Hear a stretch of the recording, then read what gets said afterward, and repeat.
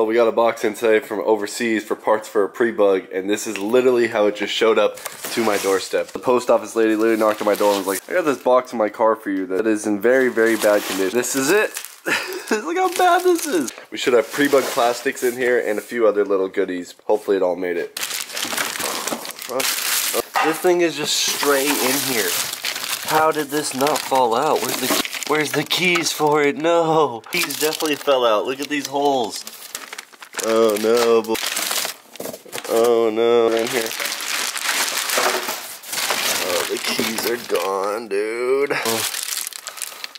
No. What? There's no way. How are they literally right? Look at the bottom of the box. How did they not fall out? Oh, dude. There's no way.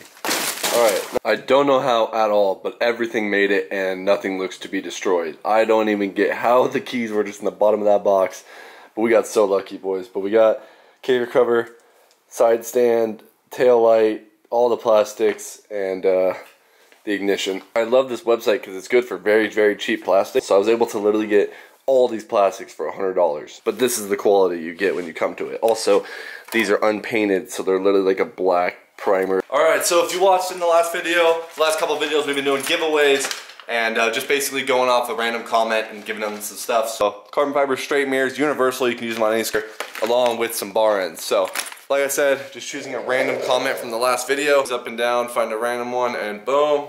Forget YouTube, pick that front wheel up and send it. I like that. I like that. So Troy Knighton 9134.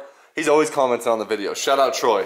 You won the giveaway. Alright, one more giveaway for you guys. I got a Zuma sticker kit, which I was going to end up using on the pre-bug right here. But I'm going with a blue seat, and I don't think it's going to match so well. It's got all 3 stickers for the side panel and the front panel. If you want some fresh stickers for your bike, here you are. Also, we're going with a cup holder. You can carry your spare spark plug right in there. Throw a beer in here, whatever you need. This thing mounts right in here. So you can utilize one screw, but you gotta screw it into your panel. I guess this could be universally used on multiple scooters as long as you're willing to make the mount for it. So leave a comment down below and we'll pick someone random for that. All right, we're about to get to work on the Zumas. I just pulled out all the scooters because I impulsively decided I'm moving the bug to the backyard for now. Way too much going on in this little space. Yeah, moving too much stuff around in here every time I'm working on stuff, and tight corners here, and we got plans for the bug, but it's going to be in the beginning of the year, so we're just going to move it to the backyard for now, and then we'll move it back in here, and I don't know, am I doing it for no reason? I kind of feel like I'm doing it for no reason. Oh, well, if this scooter doesn't look familiar, this is the auction yard Zuma that we built up. My buddy grabbed this for $200 from the auction yard.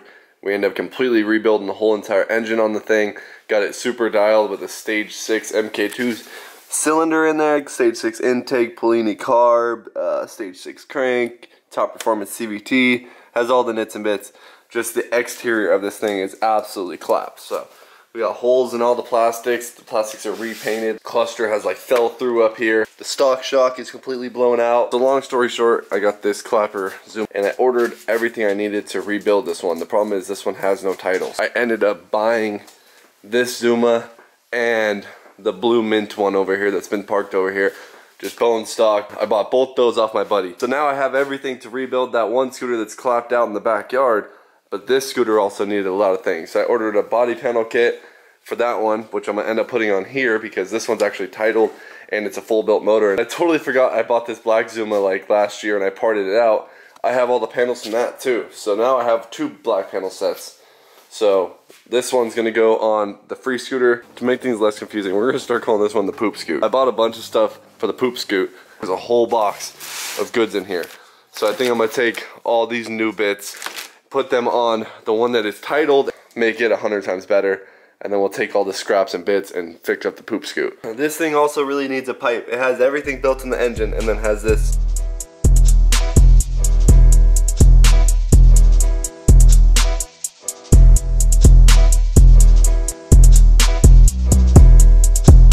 Got a new taillight here. We're gonna throw that on because this one's just very faded, just looks like junk. New shock. This gas tank, one of these right here is broken.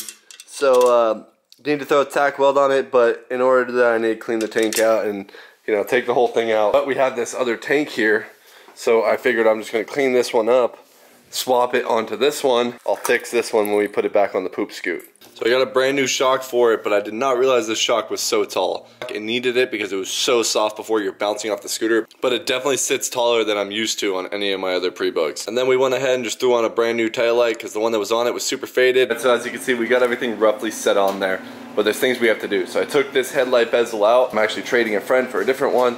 So I have the one off the poop scoot, but it's red. So we're gonna take the headlights out of it, sand it down, primer it, and paint this thing black again.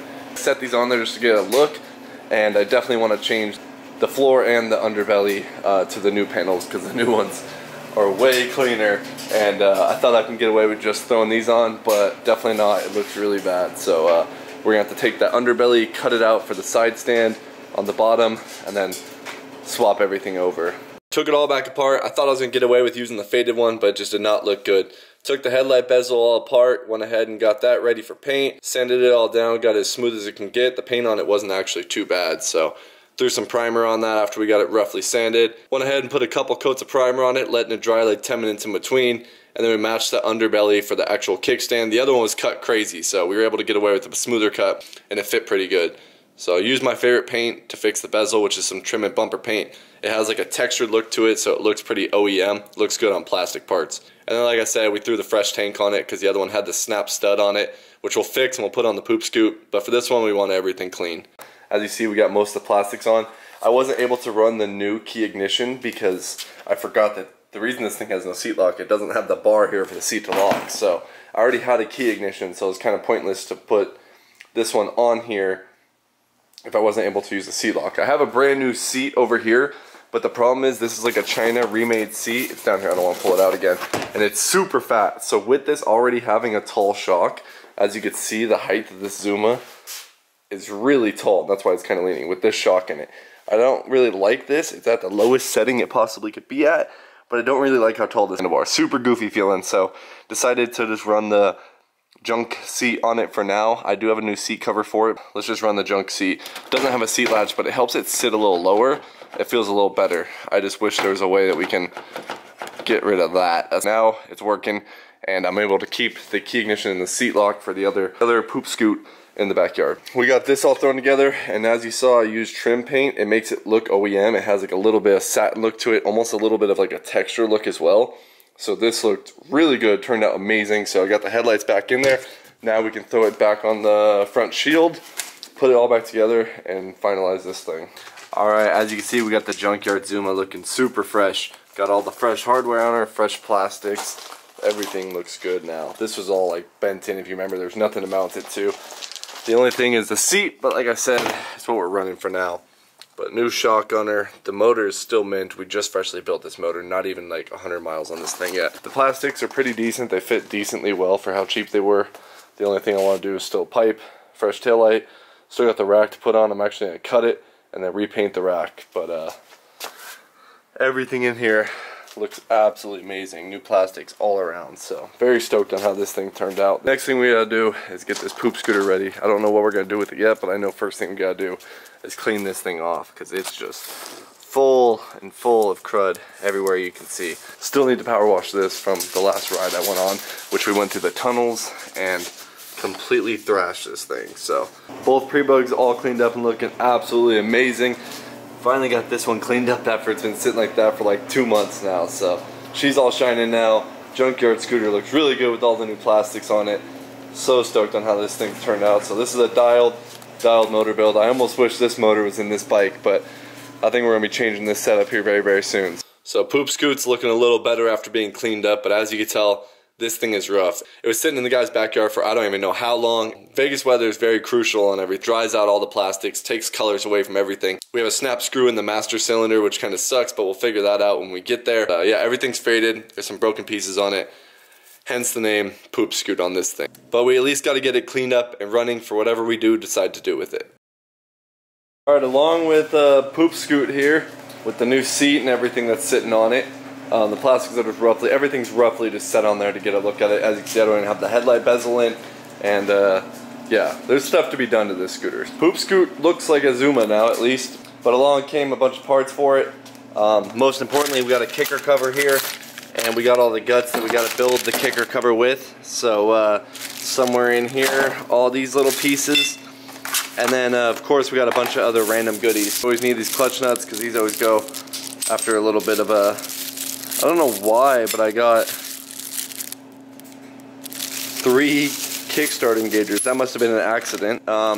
This thing was missing a lot of stuff for the brake parts, so had to get brake nut, new brake cable, we got some fuel lines, spark plug boot, little oil screw, some brake levers because these ones are chipped off and broken. That one's not, but it's bent a little bit. Yeah, seat lock, ignition, air shrouds, bunch of little random goodies. So first things first, I need to put the kicker cover together, put all the guts in it. There's a shim missing. We're missing it. Yep. Well, that failed. Well, there we have it. We got 3 more pre-bugs added to the fleet. We got the Junkyard ZUMA looking absolutely amazing now. If this thing had the new pipe on it, this thing would look brand new, fully complete. So very stoked on how this turned out. It looks so good with the black plastics. I've been wanting an all black ZUMA. Ended up with 2 of them now. I didn't even realize I had these plastics because they were up in the attic. And this came off the pre-bug I bought. There was actually a tacoed front end. So I bought a pre-bug, found out that the frame was bent because someone got in a front end collision and the front wheel was all the way hitting the underbelly plastic. When I picked it up, it was all taken apart, so I didn't notice it. Ended up completely parting out that scooter last year, I believe. And then was able to utilize those plastics right here for the poop scoot that was missing near everything. So we're still missing a lot of things on this scooter. But the only thing I don't have is the hinge that mounts to the seat here, and it's impossible to find for some reason. So if anyone has a pre-bug seat hinge right there, let me know. Really not too sure what we're gonna do with this one. If we're gonna fully build it, part it out, sell it, I don't know. But then we also got the bone stock boy right here, which I don't plan on building. Probably keep this one bone stock because it's just 2 minutes. So only 2,500 miles on it. It's the disc brake front end one, and I love this color. 3 more adds to the fleet. You'll see some more coming with this scooter for sure since it's fully done, it's ready to ride. Sold a couple Zumas lately, got a couple more back. It's like these things just keep coming to me. Stay tuned for more to come with the Zuma. As always, make sure you go down and like this video, show some support to the channel. Subscribe if you haven't yet, and I'll see you guys in the next one.